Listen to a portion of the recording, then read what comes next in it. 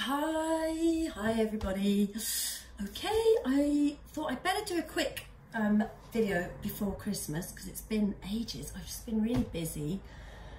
God, so much stuff to do. I'm making, well, you can't see them, but I'm still making beakers and oh, I don't know, it's manic at the moment. A lot to get done, but I thought I'd quickly wanted to show you. Do you remember, like, I don't know if you watched the one where we did the double walled pots. Well, this is the one that I actually demonstrated in the video. So it's been fired now, and I think when I made it, it was just like a buff coloured clay, yeah? So what I did is I put a black slip, an ordinary black slip on it when it was leather hard, so that when it comes out the bisque fire, okay, it's going to come out, I mean, I know it looks grey, but with a glaze over the top, that would be really black, okay? So this is, I think it's advertised as Raven Black Slip. Anyway, so yeah, apply the slip when it's leather hard. And the reason that I wanted to make them black, and this is another big one that I did with the black slip on as well. The reason is that I knew that I wanted to put vitreous slips on or underglazes on afterwards and kind of wipe them back, because like there's loads of black clays that you can buy, but they're really expensive. I mean, honestly, they cost loads. And actually, like, why do you need to buy a black clay when sometimes you can fake it till you make it, you see, with a black slip. So you can just, I mean, it kind of depends what you want to do with your work, obviously, but I just knew that I wanted to layer up underglazes and sponge them back to black, okay? And if I hadn't applied the black slip at leather hard and then had it bisque fired, like I would be sponging back to, you know, the buff clay that it is, you know, that I made it out of, yeah? So it would actually have been that colour, right? So I didn't want to be sponging back to buff, I wanted to be sponging back to black. So that's a good way of faking having black clay. You know, you don't need to always buy expensive black clay. Like you can just coat it in black slip and that's fine. Job done. So these are some examples of kind of wiping slip back to like a black colour, okay? Do you see what I mean? So you get this lovely kind of really black dark kind of effect coming through. Can you see? And that's just got like a pale vitreous slip over the top there. But that was the same. I mean, these were just terracotta dishes with a black slip applied at leather hard, you know, and everything's been sort of done on top of the black, all right? But this one particularly, because it's been wiped back. That one actually, I can't remember how I made it now. I think I just painted it onto the black. But anyway, I just want to quickly show you. So, so we've got our bisque fired pot, and I've just decided that I'm going to do a couple of layers. I've got some really old underglaze that I made ages ago, and they've started to go a bit, they're a bit minging. They started going a bit mouldy and funny. It's probably going to stink. I've given it a good shake. Oops. Actually, it's not too bad. It's not too bad. So this is herb green. So I'm just going to basically coat this all over, okay, with the underglaze, and you can just really slap it on because basically it doesn't need to be like this perfect, you know, layer of underglaze, because you're basically going to be sponging a lot of it off, okay? So just slap it on, don't worry too much about it, over the black, the whole thing covered, okay? I'm just gonna, actually that's dried so quickly I can actually do the base as well, because that's fine. You can put underglazes onto your bases of your pots and it's not like glaze.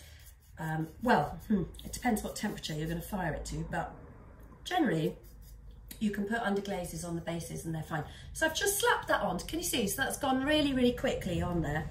Okay, so that's herb green. And what's this one? Forget Me Not Blue. I'm going to pop that on top because I just want it to be bluey greeny with black underneath. Let's see what happens. So I quite like these like really big mop brushes for applying underglaze and stuff, because they seem to hold loads of liquid, you know, and you can just slap it on, and they're less likely to be sort of streaky, I think. Anyway, doesn't really matter what brush, just get it on the surface, you know. Okay, so I'm just banging that on top, like so, all over. It doesn't even matter if there's little gaps, it doesn't have to be perfect, because, you know, you want it to have a broken effect later, you know, and look a little bit older than it really is. I did do another video with, oh, hello Bertie, my little doggy's just come to say hello. Are you a good boy? Are you a good boy? Yes, you lovely thing. Hello. Oh, hello. He's very cute. I'm not gonna, no, you can't come up now. Anyway, can you hear that? He's doing his good boy sit. He thinks he's got his paws on me like that. I think he thinks there's an S-N-A-C-K coming his way, but there isn't, so you're just gonna have to pipe down, I'm afraid. Right, I'm gonna do a layer of white now on the very top, just a really quick, no, don't do that Bertie, that's enough now. Right, so I'm just gonna slap on a bit of white as the top layer. So you've layered up, like you can do 2 layers, you could do 3 layers. I mean, you can do as many layers as you want. I tend to find that that 3 layers kind of works quite well. It's not too much,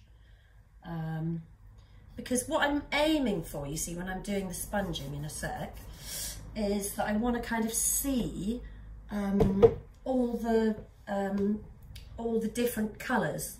Okay, so I'm just going to give that a quick blast off with my hot air gun, just to try it off a little bit so I can handle it a little bit better. Because now I've applied 3 layers of moisture, obviously that's absorbed into the surface and it's made it, you know, quite damp. I don't have to dry it, but there were just some thicker areas that were a bit wetter, more wetter. Right, so I've got my bucket of water here and my sponge. Right, clean water, clean sponge is the secret, okay? And what I tend to do when I'm wiping back is I think about, like, I want it to sort of look like fake old a bit. I mean, I know it isn't, but you know. So I kind of think about, like, first of all, I try and sort of articulate the form a little bit by just doing like the edges. Can you see? So I'm just taking that back. Yeah, so I'm squeezing out my sponge every time and I'm just going around that bottom edge. Percy's just squeezed between my legs. Oh God, he's funny. He's keeping me warm though, so that's nice. So can you see I'm just going around that bottom edge?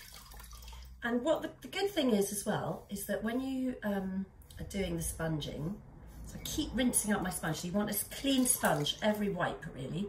Otherwise, what happens is you'll just smear all the colours in together. So then I'm just going to do a little bit on the base. Okay, so can you see what's happening? We're getting down to the green colour, and I want to get down to a bit of the dark. Okay, getting there. I just want it to sort of like look a bit, oh yeah, that's nice. Okay, so I'm not going to do much more than that. Can you see? Okay, so I've articulated the form around the base, given it a bit of age and a bit of wear on its base. So I'm going to do the sides now. Well, actually, I think I just want to go around all the little bits that, the actual linear marks, you know, like the rim around the base, all those areas that will help articulate your form and really show off the form. So I'm also going to do around this edge in here and just make sure that I'm getting right down to the black. And the more layers, obviously, the more sponging you've got to do. So I'm just taking that back around there. I'll just show you. So, and also when you're sponging, like, it will actually come out exactly like it looks when it's wet. Can you see that? So I've just gone around those both those edges. So now I might as well do in here, I guess. So I'm just taking off a bit of the white, squeezing out my sponge, And I kind of want a bit of the white to show. So look, second swipe, I'm getting down to the black and the green. I'm just going to take off a little bit more.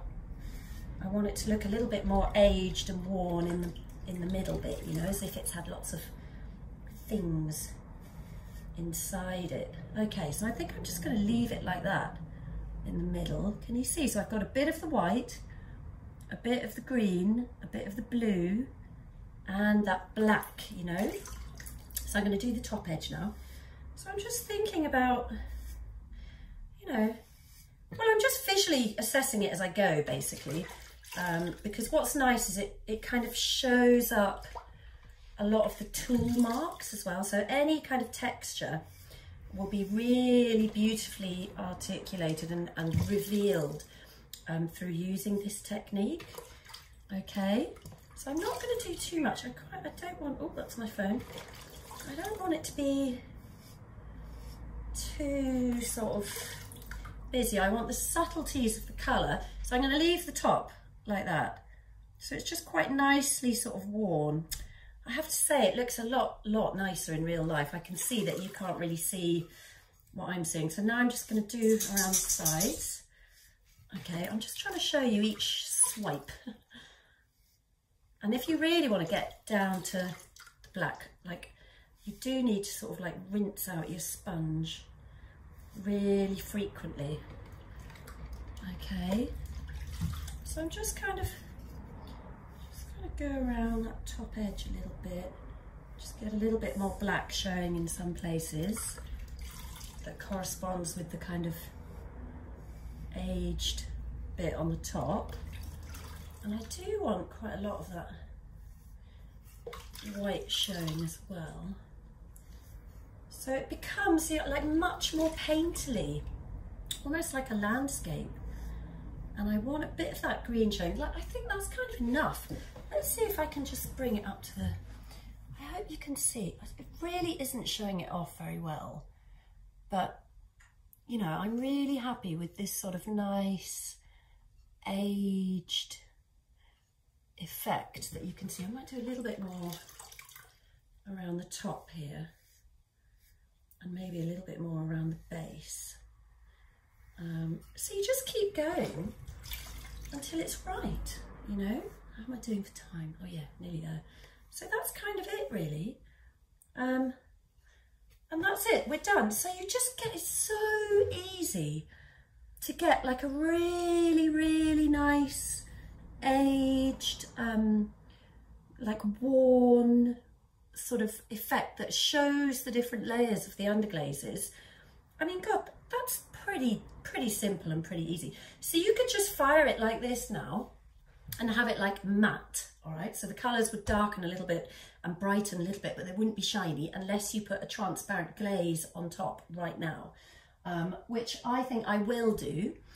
Or at least I might actually just glaze like the, I don't know, I quite like the combination of matte and glaze. So, you know, both shiny and matte is a bit of a winner, I think. So I may just glaze maybe just the inside bit, you know, I'm not sure yet, I'll have a think about that. But, you know, layer up your underglazes, try with 3 colours. And what I tend to do is go from dark to light. That seems to work. There are no rules. You can try whatever you like, you know, but there's something nice, I think, about kind of the depth of colour that you get when you go from dark to light. So the dark is kind of showing through the paler colours. That does tend to be a consistently good way of doing it, okay? For me, anyway. But, you know, as I say, just like bung on any old combination and see how you go with it. So yeah, give it a go. And thank you everyone for liking and subscribing, and I can't believe how many of you have subscribed to my channel. I mean, it's nuts, it's totally nuts. I don't understand, but thank you. Yeah, I don't even know what it all means, but I don't know, it's just lovely, and you all send me nice messages and things, and I just, oh God, it's so weird, but here we are, this is what we're doing. And happy Christmas and happy potting. I'll see you in 2021. Woo! Bye.